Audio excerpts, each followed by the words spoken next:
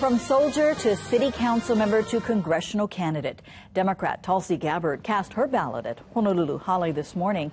Gabbard stands as one of two people in line to represent Hawaii's 2nd congressional district on the national stage. Gabbard started her career in politics at the age of 21, and 10 years later, she's been referred to as the rising star of the Democratic Party. KITV4's Cam Tran sat down with a candidate vying to represent rural Oahu and the neighbor islands in the House of Representatives. I was shy, a total introvert, afraid to talk to strangers, afraid to talk to people. So the idea that I would someday run for office was something that did not exist within my universe growing up. But for 31-year-old Tulsi Gabbard, that has all changed. After a big victory over seasoned politician Mufi Hanneman in the August primary, Gabbard is the Democratic nominee in the District 2 race for the U.S. House of Representatives.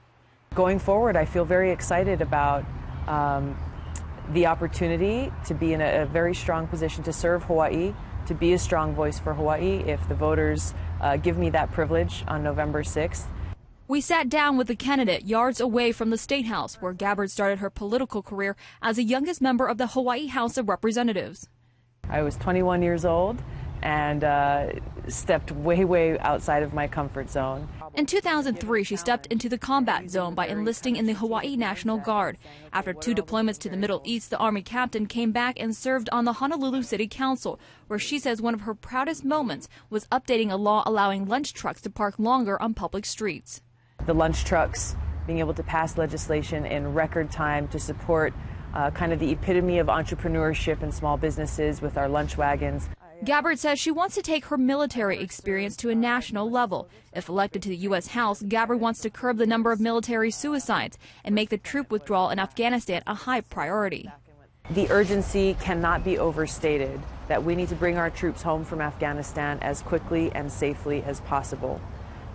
We're seeing conditions there on the ground getting worse, not getting better. Aloha! Gabbard was thrust into the national spotlight when Congresswoman Nancy Pelosi invited her to speak at the Democratic National Convention. Though she has gained widespread attention in recent months, and a Civil Beat poll shows her in a commanding lead over Republican opponent Kavika Crowley, Gabbard isn't taking the general election lightly. I respect anyone who puts their name in to offer to serve the people. This once shy and introverted kid could make history next Tuesday.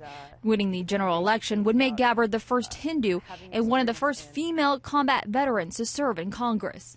To be the servant leader that people deserve is something that I look forward to having the honor to do. Cam Tran, KITV4 News.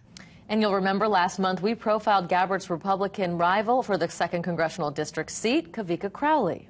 You can find that story along with all of our political profiles on the KITV4 News election app. Just search Commitment 2012 in the App Store.